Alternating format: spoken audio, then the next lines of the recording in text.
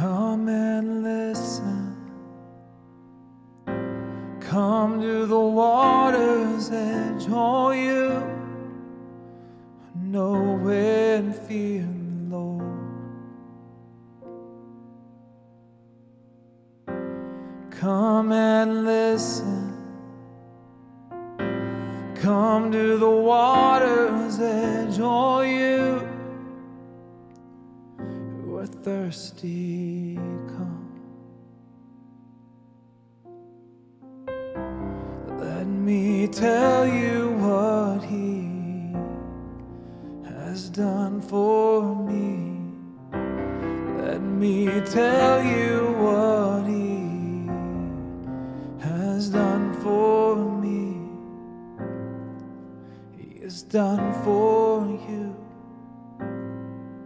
He has done for us. Come and listen.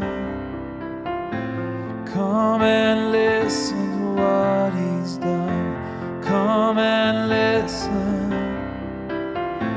Come and listen to what He's done.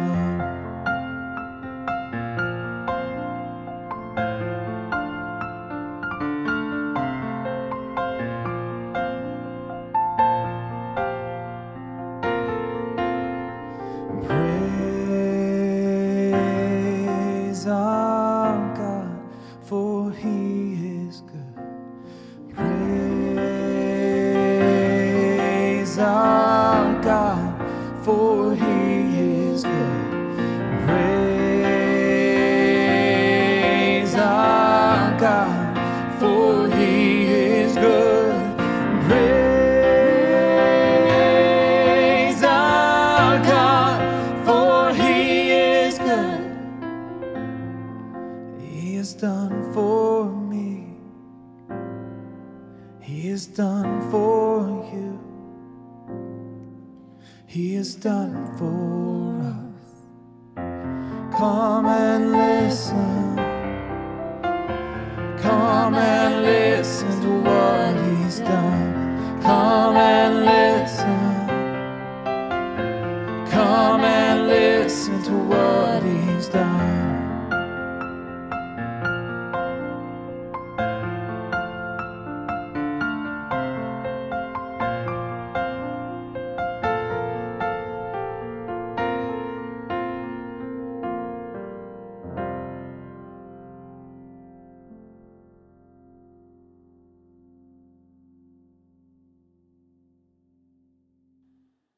On the first day of the festival of unleavened bread, the disciples came to Jesus and asked, "Where do you want us to make preparations for you to eat the Passover?"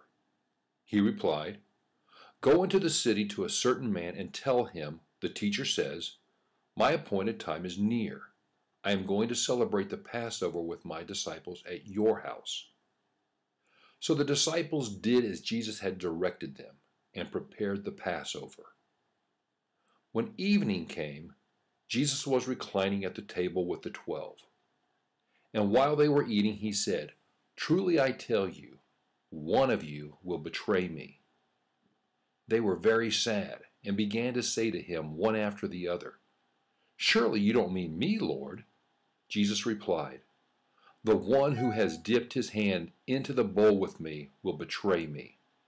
The Son of Man will go just as it is written about him. But woe to that man who betrays the Son of Man. It would be better for him if he had not been born." Then Judas, the one who would betray him, said, "Surely you don't mean me, Rabbi?" Jesus answered, "You have said so." While they were eating, Jesus took bread, and when He had given thanks, He broke it and gave it to His disciples, saying, "Take and eat. This is my body."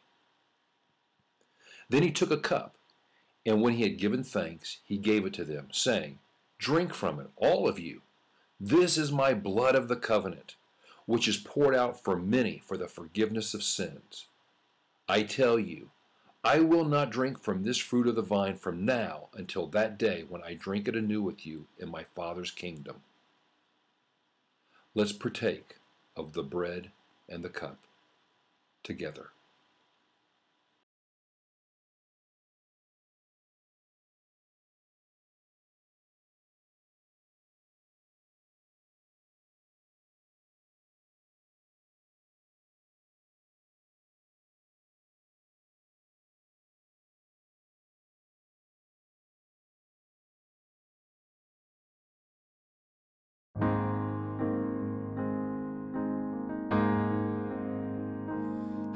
I stand amazed in the presence of Jesus the Nazarene, and wonder how he could love me, a sinner condemned unclean. How marvelous, how wonderful, and my song shall ever be. How marvelous, how wonderful is my Savior's love for me.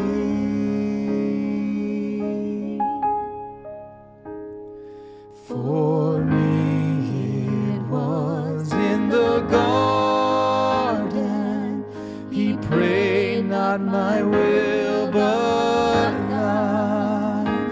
He had no tears for his own griefs, but sweat drops of blood for mine. How marvelous, how wonderful, and my song shall ever be. How marvelous, how wonderful is my Savior's love for me.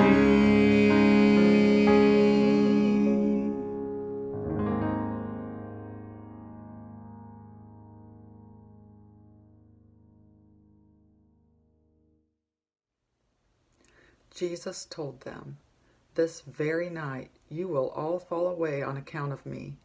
For it is written, I will strike the shepherd, and the sheep of the flock will be scattered. But after I have risen, I will go ahead of you into Galilee." Peter replied, "Even if all fall away on account of you, I never will." "Truly I tell you," Jesus answered, "this very night, before the rooster crows, you will disown me 3 times.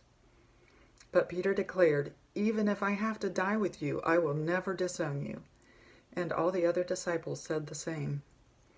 Then Jesus went with his disciples to a place called Gethsemane, and he said to them, "Sit here while I go over there and pray."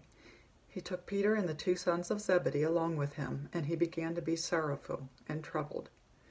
Then he said to them, "My soul is overwhelmed with sorrow to the point of death. Stay here and keep watch with me." Going a little further, he fell with his face to the ground and prayed, "My Father, if it is possible, may this cup be taken from me. Yet not as I will, but as you will." Then he returned to his disciples and found them sleeping. "Couldn't you men keep watch with me for 1 hour?" he asked Peter. "Watch and pray so that you will not fall into temptation. The spirit is willing, but the flesh is weak." He went over for a second time and prayed, "My Father, if it is not possible for this cup to be taken away unless I drink it, may your will be done." When he came back, he again found them sleeping, because their eyes were heavy. So he left them, and he went away once more and prayed the 3rd time, saying the same thing.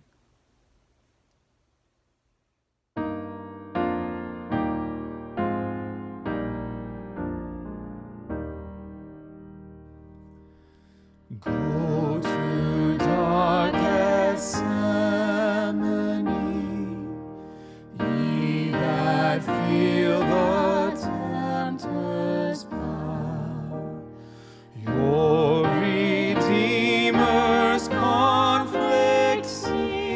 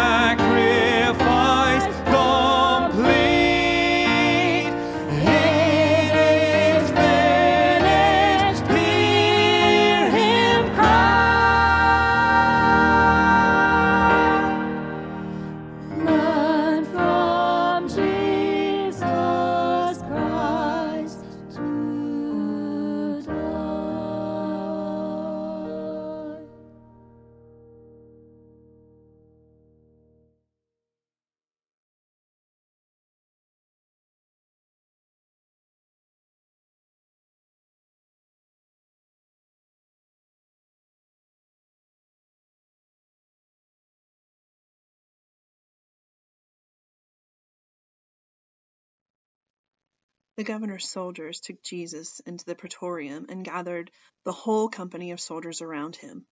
They stripped him and put a scarlet robe on him, and then twisted together a crown of thorns and set it on his head. They put a staff in his right hand. Then they knelt in front of him and mocked him. "Hail, King of the Jews," they said. They spit on him and took the staff and struck him on the head again and again. After they had mocked him, they took off the robe and put his own clothes on him. Then they led him away to crucify him.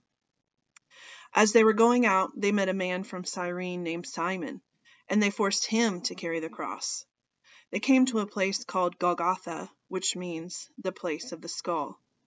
There they offered Jesus wine to drink mixed with gall, but after tasting it, he refused to drink it. When they had crucified him, they divided up his clothes by casting lots, and sitting down, they kept watch over him there. Above his head, they placed the written charge against him: "This is Jesus, the King of the Jews." 2 rebels were crucified with him, one on his right and one on his left. Those who passed by hurled insults at him, shaking their heads and saying, "You who are going to destroy the temple and build it in 3 days, save yourself. Come down from the cross if you are the Son of God." In the same way, the chief priests, the teachers of the law, and the elders mocked him. "He saved others," they said, "but he can't save himself. He's the King of Israel. Let him come down now from the cross, and we will believe in him. He trusts in God. Let God rescue him now if he wants him. For he said, 'I am the Son of God.'" In the same way, the rebels who were crucified with him also heaped insults on him.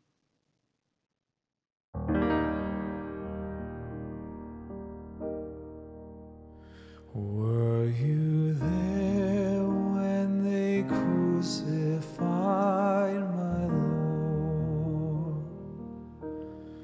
Were you there when they crucified my Lord? Oh,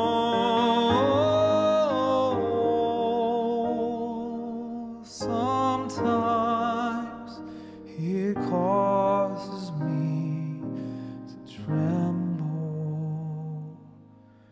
tremble, tremble. Were you there when they crucified my Lord?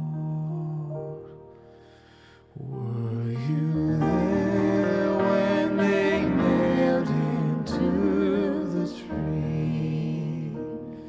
Were you there when they nailed him to the tree?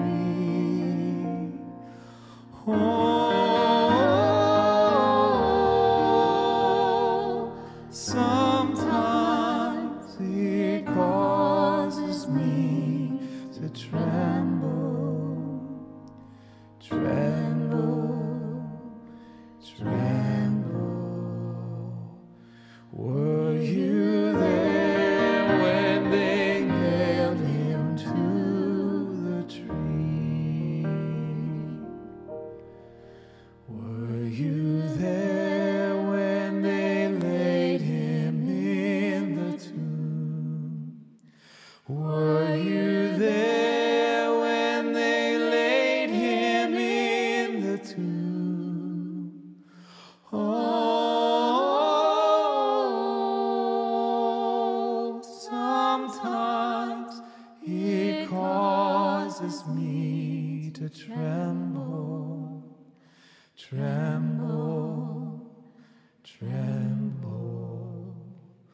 Were you there when they laid him in the tomb?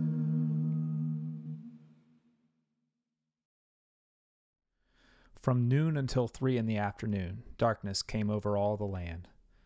About 3 in the afternoon, Jesus cried out in a loud voice, "Eli, Eli, lema sabachthani," which means, my God, why have you forsaken me?" When some of those standing there heard this, they said, "He's calling Elijah." Immediately one of them ran and got a sponge. He filled it with wine vinegar, put put it on a staff, and offered it to Jesus to drink. The rest said, "Now leave him alone. Let's see if Elijah comes to save him." And when Jesus had cried out again in a loud voice, he gave up his spirit.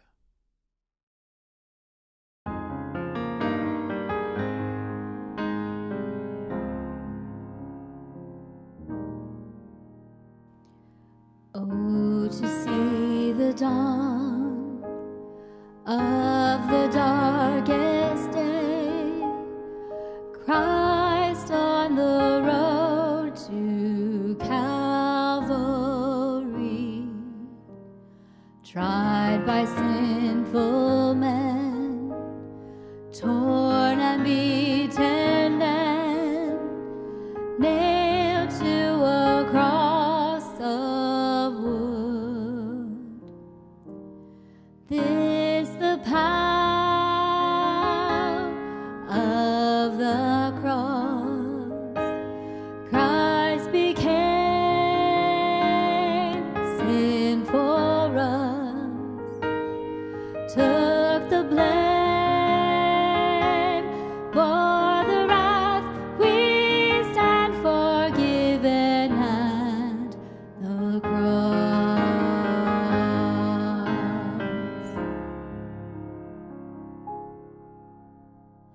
Oh, to see the pain written on your face, bearing the awesome weight of sin. Every bitter thought, every evil deed, crowning your blood-stained brow. This the power of the cross. Christ became sin for us, took the blame, bore the wrath. We stand forgiven at the cross.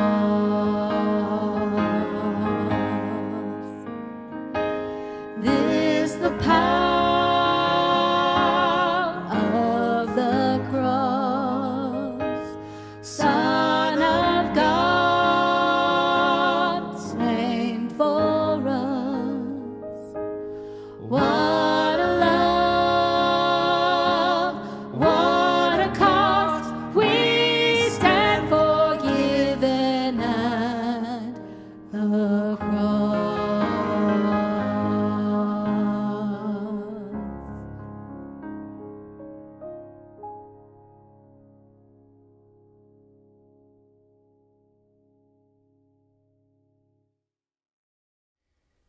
You've heard the songs and the scriptures tell the story of Jesus' journey from Thursday evening Passover meal in the upper room to the night of agonizing prayer in Gethsemane garden, the all-night trials, and the morning flogging and mockery at the Roman Praetorium before the crucifixion at Golgotha. Isaiah's words are striking, describing the whole event from a distance of 700 years away in Isaiah 53, verses 7 through 9. Here's what he said. He was oppressed and afflicted, yet he did not open his mouth. He was led like a lamb to the slaughter, and as the sheep before his shearers is silent, so he did not open his mouth.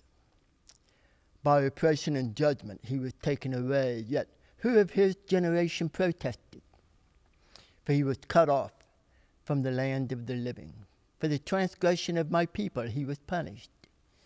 He was assigned a grave with the wicked and with the rich in his death, though he had done no violence, nor was there any deceit in his mouth. Yet it was the will of the Lord to crush him and cause him to suffer.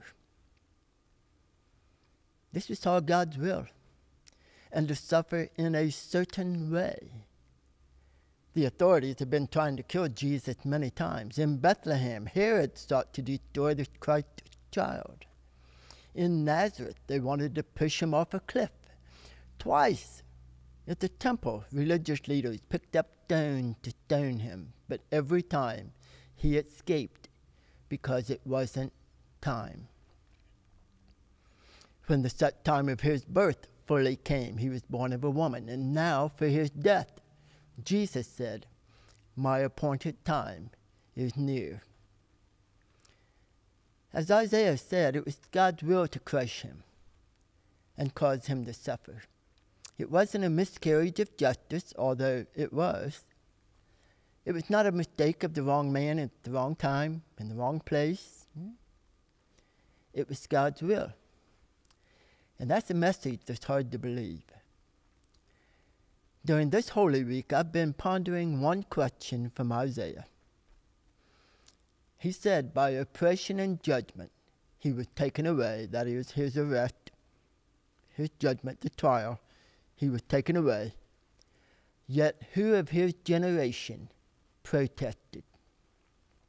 His disciples didn't protest, unless you want to count Peter cutting off someone's ear when arresting Jesus, but they had followed him for 3 years. But at this point, they scattered. They didn't protest. We'd expect the religious leaders who knew the truth of the prophets to protest. But they didn't. They had other motives in mind.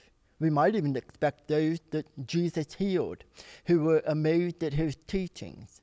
Those who ate multiplied bread, we might expect them to protest. But who did protest? His arrest, his judgment, his punishment. I think it'll surprise you who did. Sometime in the middle of Pilate questioning Jesus, his wife sent him a note that said, "Don't have anything to do with that innocent man, for I have suffered a great deal today in a dream because of him." Here was a Roman Gentile wife of the governor, and she was protesting his crucifixion. She knew he was innocent. And then, of course, surprise of all surprises, Pilate himself protested the religious leaders' call for crucifixion. He found Jesus innocent, not worthy of death, and did everything he could to release Jesus. The people that we least expected to protest, protested. What would you have done? What would I have done? Would it have made any difference if we had protested? I don't think so. Because it was God's will for him to suffer, to be raised and lifted up, led like a lamb to the slaughter, to make his life an offering for sin, to justify many. If God would have given in to the protest and sent angels to rescue Jesus, we would still be lost in our sins, forever separated from God. Aren't you glad for Good Friday? There is one other who protests. It's God himself. He doesn't protest his son's suffering or obedience or crucifixion, but he protests our response. He says, "I've revealed my arm of salvation to you." So I'm wondering, who has believed my message? The Lord laid on him the iniquities of us all. He was pierced for our transgressions. He was crushed for our iniquities. And the punishment that brings us peace is on him. Who has believed God's message? Let's pray together.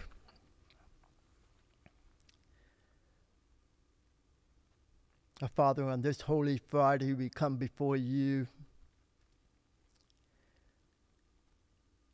We come before you to confess our own unworthiness. We come to praise you for in your wisdom, the weak and the shameful things have become the wise, the elevated, the way to salvation, the way to relationship with you. We thank you for the cross. We thank you for your Son's obedience. And we thank you for the eternal life that is available to us through his suffering. May we believe his message, your message, with a whole heart and follow you completely. In Jesus' name we pray. Amen.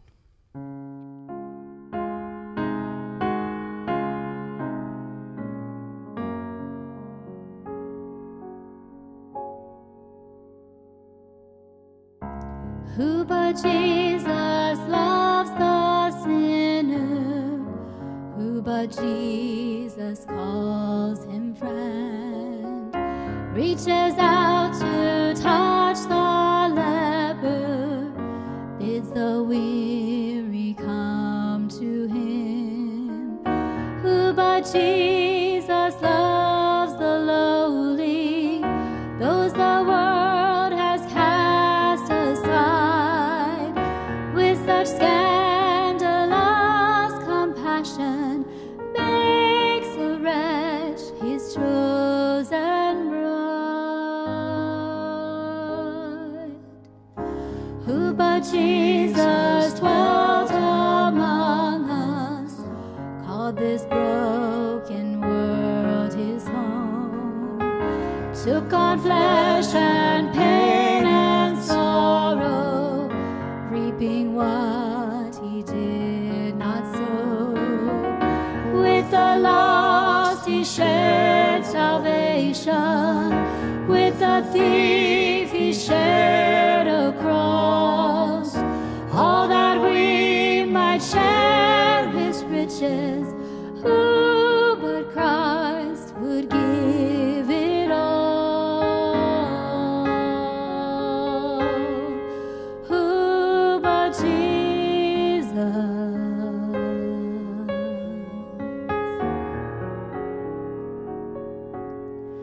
Who but Jesus? Who but Jesus loves the sinner enough to give his life? Love too pure for man to merit, grace too glorious to deny. Praise him now, my joy in living, yes, in death my comfort rests. Who but Jesus loves the sinner, he alone is my righteousness.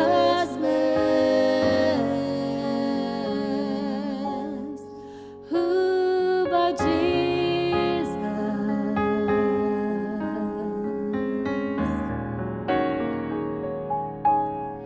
Who but Jesus?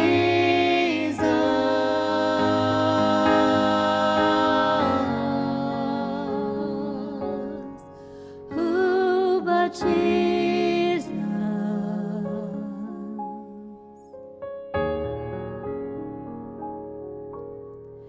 Who but Jesus?